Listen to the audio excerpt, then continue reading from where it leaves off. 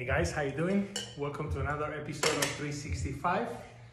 Before we start, if you haven't already, go subscribe so you get notifications every time I post a new video. So today we're gonna learn a move that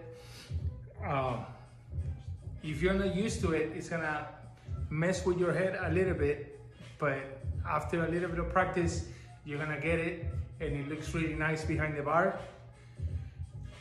That it's a move that we're already doing, okay? That is this one here, behind the back here, and the one that we already learned here.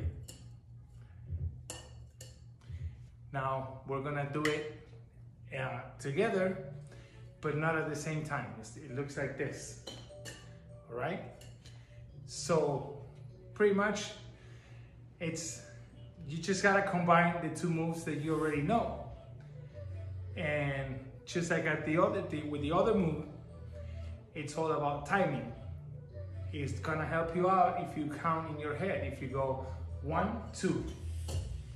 And if you can go and count, you can do 1, 2, 3, 4. All right? 1, 2, 3, 4.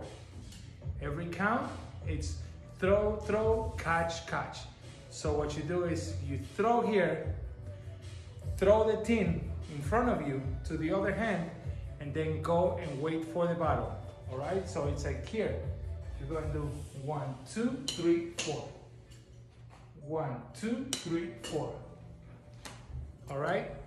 So go guys, practice that one, and we see you tomorrow. Bye.